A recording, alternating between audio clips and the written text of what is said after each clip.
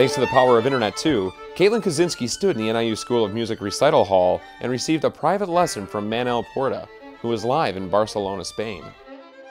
It was a little bit different, of course, being on a screen, but the interface is actually quite natural. It's almost like having a lesson in person.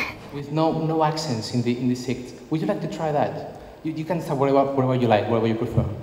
It was great to hear, some feedback from somebody across the world, somebody I didn't know, but somebody who is skilled and could teach me some things that I didn't even know.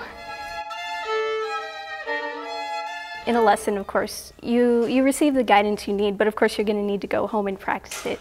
A lot of this stuff that we worked on in the lesson, I worked on before, so I was able to translate it somewhat immediately into my playing. But of course, after I go home and practice, it'll get much better.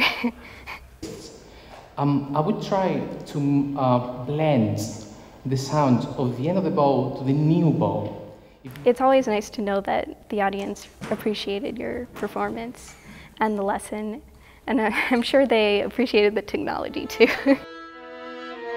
Of course, I wasn't sure exactly what to expect because, I've never actually done this before, but it turned out to be a good experience for me and I think for all of us.